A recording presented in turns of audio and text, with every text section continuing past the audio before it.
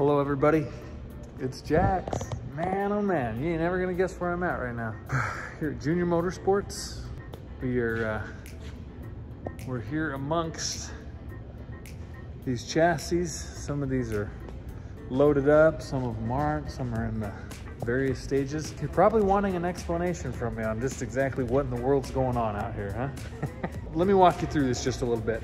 Down the line, I'll get to eventually introduce you to my friend, Taylor Moyer, okay? Taylor is the crew chief for Junior Motorsports. More specifically, he's the crew chief of the number 8 car driven by Josh Berry. Now, Taylor and I became friends a couple years ago. As we got to know each other, it kind of led to us getting together. Eventually, he came out to Montana and visited. And in the course of his visit, we were talking. I mentioned that it would be really cool somehow, sometime, like it would be so cool to just ride along, right? And you know, of course, he's like, yeah, that'd be cool, man. It'd be hard to do, but it would be cool if somehow, some way, we were able to make that happen. And anyway, that was kind of it. We just sort of left it at that. Had a great time. They visited a bunch of Montana, toured around the state, and then went back home here to North Carolina. So he calls me up. You know, we've stayed in touch as friends do, and he calls me up later on, and he's like, hey, man, I think I better bring you up to speed. And I said, oh yeah, what exactly about? He goes, I kind of had something that was a long shot and it's turned into not such a long shot. He envisioned this deal where I could come out and be a co-driver. A lot of the NASCAR races happen far away from the East Coast, the West Coast, or in the South, Arizona, Las Vegas, Portland. Anyway, he goes, when we do these long runs, we need a co-driver. We team truck it straight out. I mean, these races, they're every weekend, bang, bang, bang. When it's close to home, no big deal, because you know the primary driver, Chris, who you'll meet, he holds down the fort and does the the Daytona and the East, basically the Eastern Seaboard for the most part. He goes, we need a backup truck driver. Now it's tricky because it's not a full-time gig. It's just more or less comes to about 12-ish, 13 races a year that they need a guy to fly in and jump in with Chris and help boogie across the country. And he goes, this is where you're gonna come in, all right? This is where you're gonna get to shine. He goes, I think there's a way that we can do something that'll be mutually beneficial, where we'll get to spend more good, fun, friend time together. You get to haul some race cars, get to meet some new people, see some more people and whatnot. Basically the way the plan worked. Are we about good to go? Waiting on Daryl. Might as well meet the people. You guys, this is Chris. Hey, how y'all doing? Big dog. He's way bigger than he looks. He's very imposing and menacing. He's great. So anyway, we get it all set up where we're gonna do this mutually beneficial situation. Taylor's gonna get a really good co-driver for his race team. I'm gonna get to hang out with a great guy, Chris. And it would be a chance to also create some new YouTube content, which, there's not much out there on the hauler side of things. Everybody kind of knows the races happen, but you don't really know what happens between the races. And that's what we're gonna bring you throughout the course of the year. So it's gonna be exciting, it's gonna be really fun. Let's see, what else do I need to tell you about along with this? Oh yeah, so I'm gonna shoot YouTube videos. I'm also, as part of this, I'm gonna try to create some content for Junior Motorsports at these faraway races. A lot of times they might not have quite as much presence there with the camera, so to speak, at these faraway tracks. So since I'm gonna be there trucking, I'm gonna go ahead and also, look at that, just hanging out with the tires. I'm also gonna be creating some videos and stuff for them to use. So anyway, this kind of gives you the gist. I'm sure you'll have some questions. If you do, I'll try to get through. This is kind of new for me, you guys. It's one of these opportunities that when Taylor got this lined up and he goes, what do you think? It's kind of a big obligation because it is, it's on average, it's 12-ish races a year, but there are some deals that, we're out for a couple weeks and then you might be off for a month. So it's kind of weird because it messes with your schedule.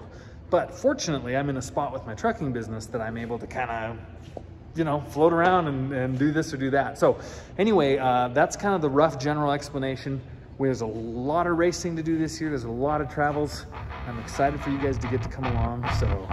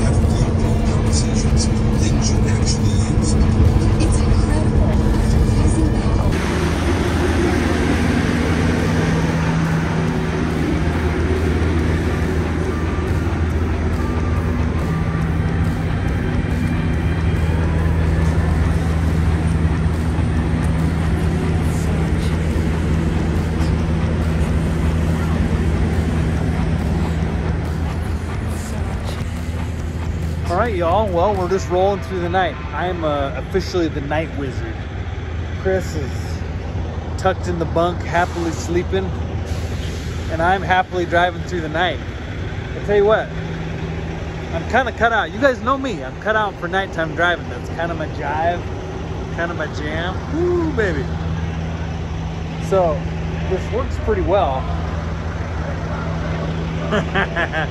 This works pretty well. Chris likes to drive during the daytime. I like the peace and solitude of the night. It's just like bull hauling, except for there's no bulls, just big cars. But so far so good. I'm getting used to that truck a little bit. New truck always presents a few new challenges, but I think we're getting it figured out.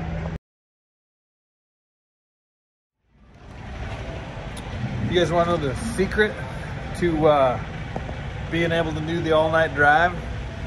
Doesn't take very much caffeine. You just got to hold off on the caffeine until it's really time for it. We're in Georgia, by the way. We're west of Atlanta, but not to Birmingham.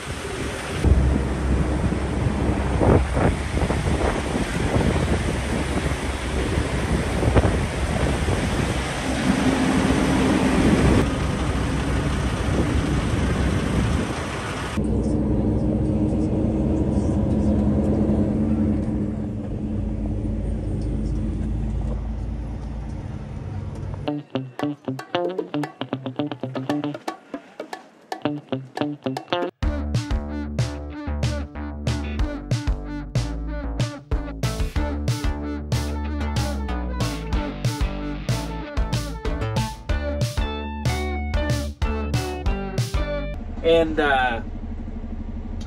then Chris took over this morning. A little recap for you if you're not familiar with the hours we can drive. We're allowed to drive for 11 hours, and that's it. And then we have to take 10 hours off. So I drove my 11 hours last night. Chris took over while I rested my 10 hours. And now here we are. We're in Pecos, Texas, I believe. And it's time to switch. So I got me a little Subway sandwich. And we're going to settle in here and rock. We're still about over 1,042 miles from Fontana. Just going to be a big old long blast and run through the desert. We're on the smooth freeway. Isn't that fitting that Chris is the one that got the smooth? He's gonna sleep like a baby back there tonight. I'm not gonna lie. I think the best way to encourage our nation's leaders to fix the infrastructure is to have them go lay in a semi bunk and drive across Interstate 20 from from Georgia and Interstate 10 clear over here to Pecos, Texas, and then they might get a feel for what it's like. you're expected to lay back there and rest for 10 hours while your co-driver's driving. And I rested my eyes. I can't say that I, you know, slept. I mean, you can't. It's so rough and bumpy. You hit these bridges and it throws you up out of the sleeper. And it's interesting. So, but I did get some. I feel pretty fresh. That Subway sandwich is really going to perk me up.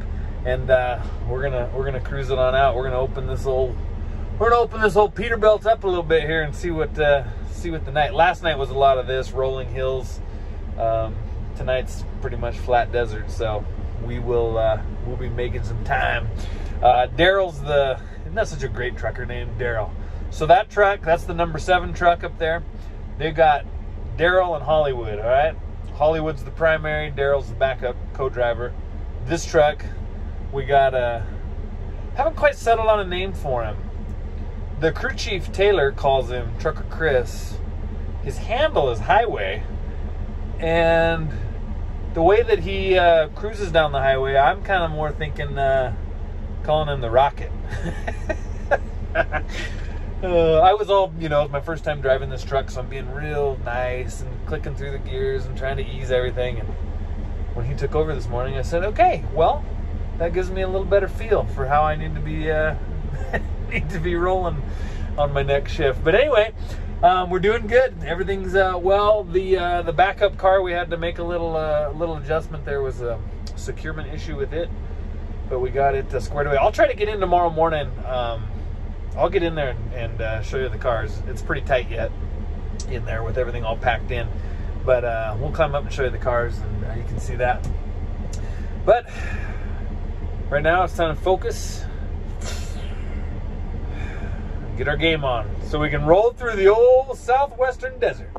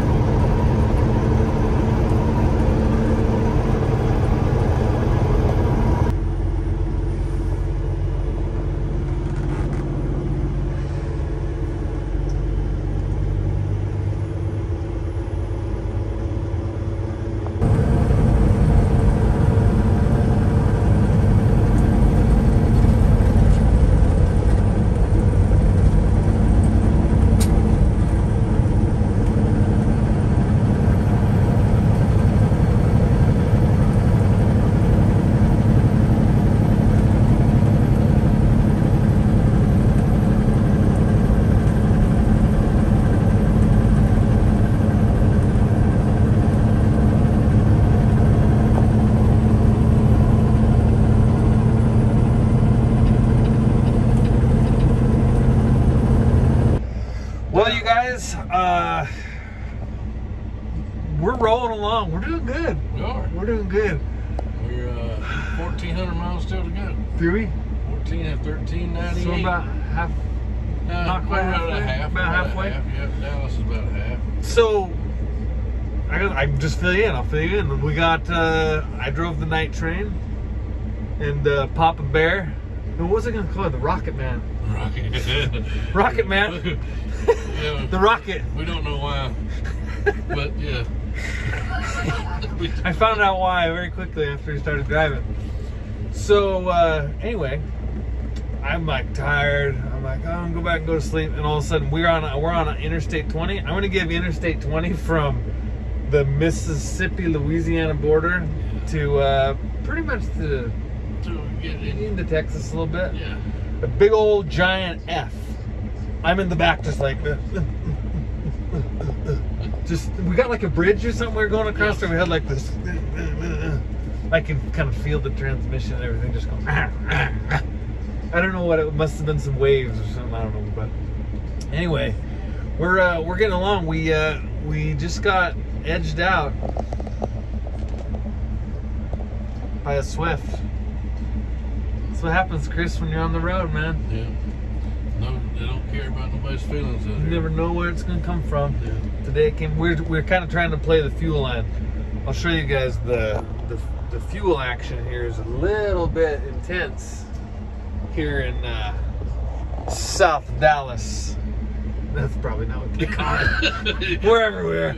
It's Dallas. We were kind of playing the split line thing, like which one's it gonna be?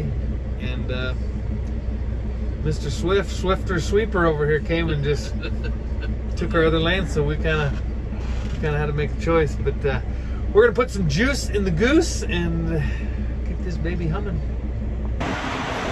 Now, when I went over to the other truck, Hollywood was over there kind of hanging through his mirrors, hand wiped through his windshield. Like, you do that too, right? Yeah. That's your next move? That's my next move. Okay. I just want to make sure I want to make sure I capture the angles. I don't like using them brushes. So it feels like half on the boxer fifth wheel off with it. You go. So you guys at these truck stops, sometimes you'll see a guy here with, this is for windshield and lights, not bad. And you'll see them up here like washing the side of their truck with it, or just like their steps, washing their steps, and you're like, no, windshields only.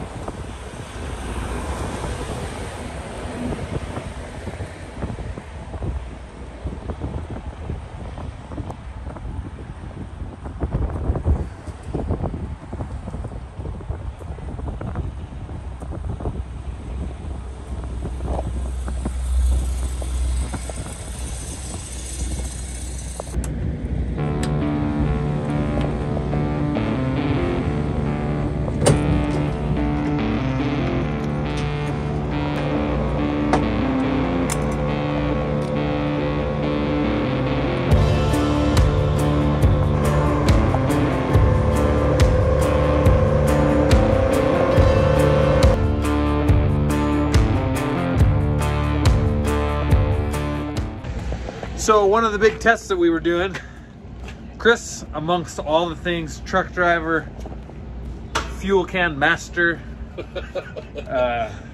he cooks for the crew. And so we were wanting to do a little test with the fridge and the freezer to see if they survived the trip on the batteries that they had. It won't run 40 hours without the generator being ran to charge the battery up. But the test got ruined Just a test. because somewhere along the way we made a really fast left-hand turn. And the refrigerator door's open when we opened the back door. Door come open. We So don't know if it was charged or if it was, because that thing or was, if it was Jack's fault because the refrigerator door came open. could have been my fault. However, we call him the Rocket Man. I'm more of the tortoise. I'm getting better though. You are. I drove a lot faster last night. It's hard for a slow move. You guys know how I'm kind of a slow mover. Chris is getting me all shaped up though. Yeah. So I guess we'll have to wait for another trip to do an official test. But we are here, you guys. Check it out. So over here you got, I'm not sure what teams these are, but they're the early birds. They're over there lined up, and they there's a mobile wash crew, or a couple of them, that come in and they wash all the rigs. As you can see, we've kind of lost our shine, lost our sheen. So they come through and wash everybody down, get all that road film off, and keep things looking snazzy. So this is good. Unfortunately, this is going to be near the end of what we're going to be able to show you here with the video action, because I'm flying home in the morning. These guys will stay here and race this weekend, and they'll be on to Las Vegas. I think it's Las Vegas. Yeah, Las Vegas next weekend, and then Phoenix. So what I'm going to do is I'll fly home. I got more loads to do, cattle stuff to do and whatnot. So I'll fly home and spend the 2 weeks that they're down here running around, because they don't need a co-driver to bop between these cities out here out west. So I will go home, take care of some business, do some more trucking, do what I can, and then I'll fly back down to Phoenix in a couple of weeks, and that is where I'll pick back up. We'll do the race, so that'll kind of be the next part of this video, will be when we get to Phoenix, and I'll fly down the day before the race, so we'll get to be around for race setup, show you all that action, kind of how it works, how things go. We'll have the race, and then pack up, load up, and we'll do this in reverse. Take her back to Charlotte. So that's kind of give you a rough outline of kind of what's going on, but have a good feeling about this, you guys.